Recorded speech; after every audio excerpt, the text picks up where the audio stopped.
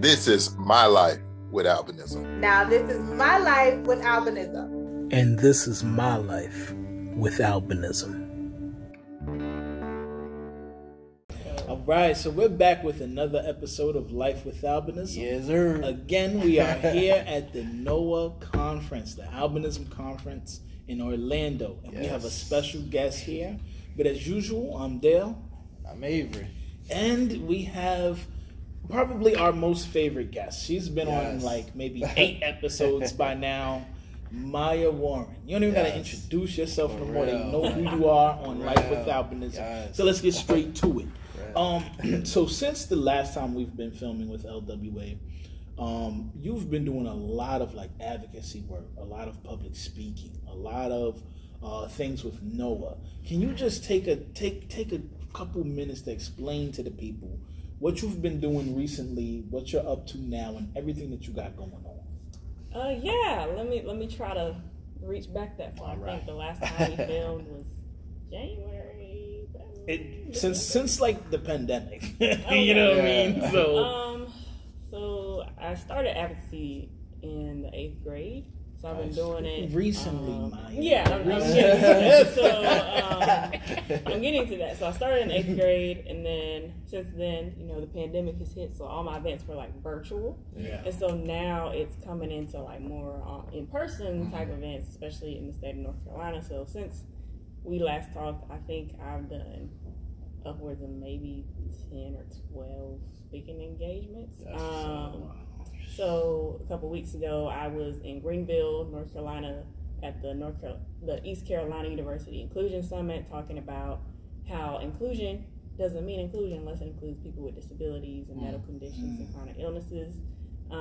2 weeks before that, I was in Raleigh, in the state capital of North Carolina, at NC State, talking about student-led IEPs, mental health, as it includes students with disabilities and just people with disabilities in general. I've spoken on a number of parent center webinars and events, which parent centers are essentially federally mandated state organizations that are supposed to specialize in helping, parents of children with disabilities kind of navigate it by providing mostly free resources. It depends on state to state. So talking to a number of those in North Carolina, met with Duke University's pediatric residency students, talking about the medical system and how medical providers can be more inclusive and accommodating, which was a great experience. I'm a Tar Heel fan, so meeting with Duke was like, okay, it'll be all right. Nice.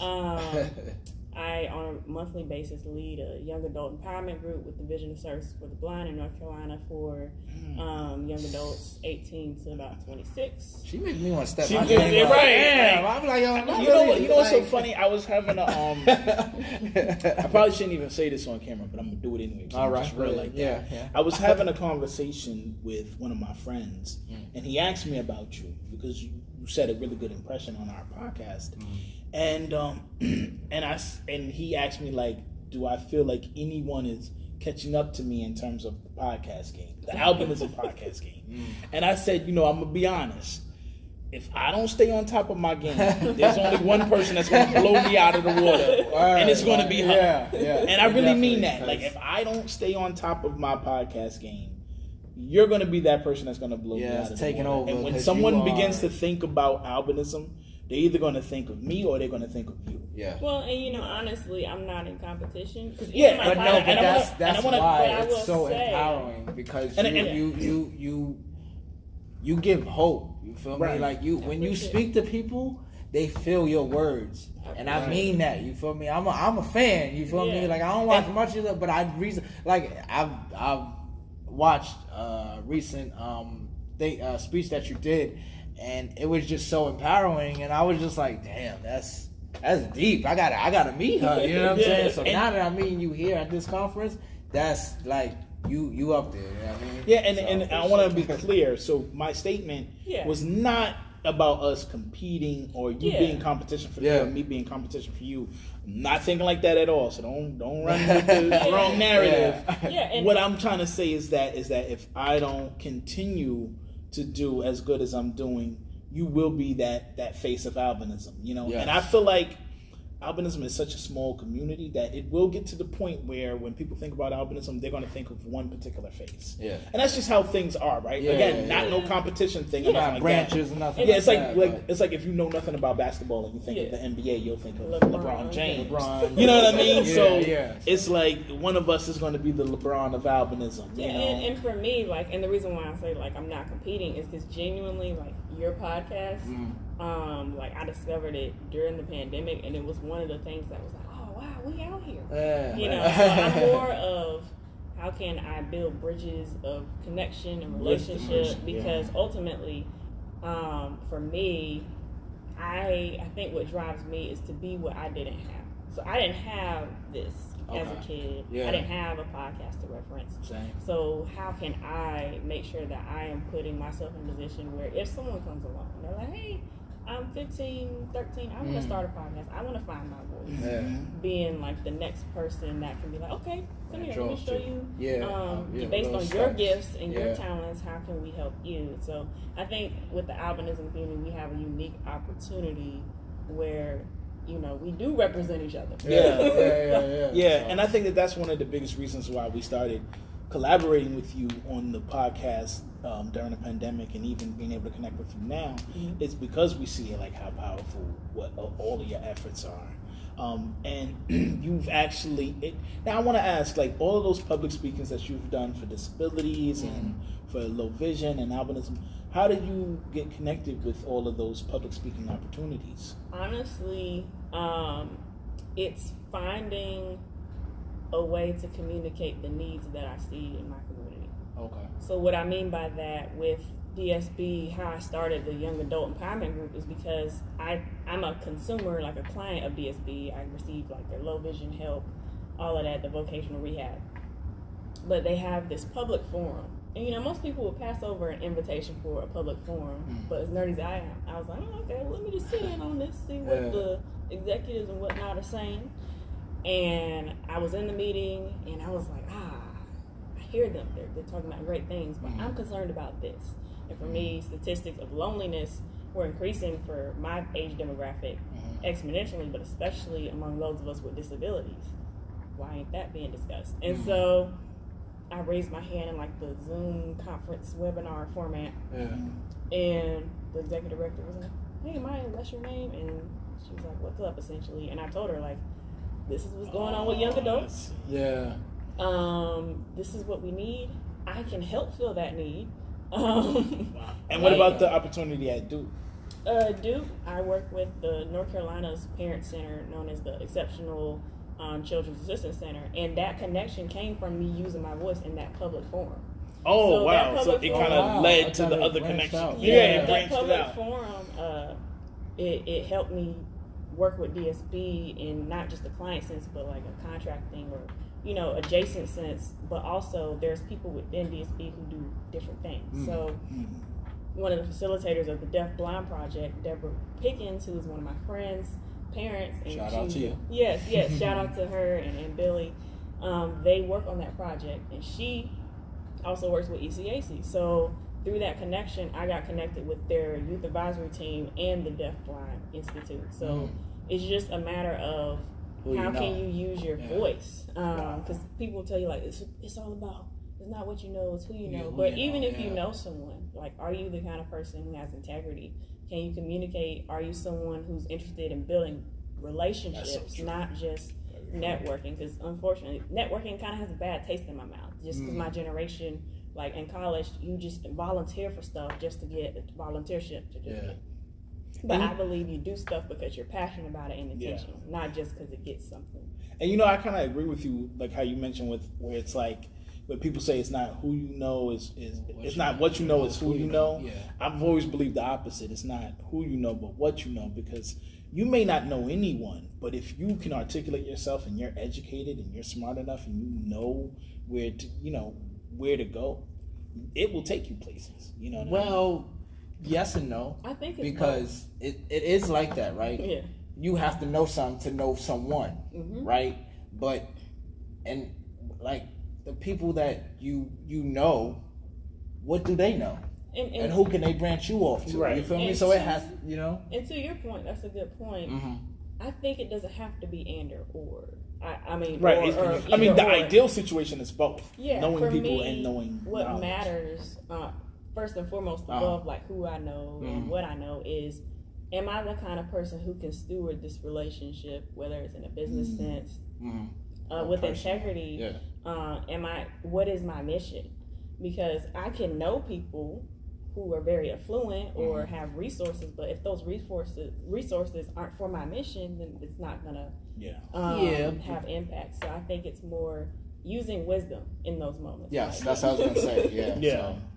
And and another thing, Maya, I guess we'll just use this opportunity to give you your flowers. You know what I mean? Because Maya's also like I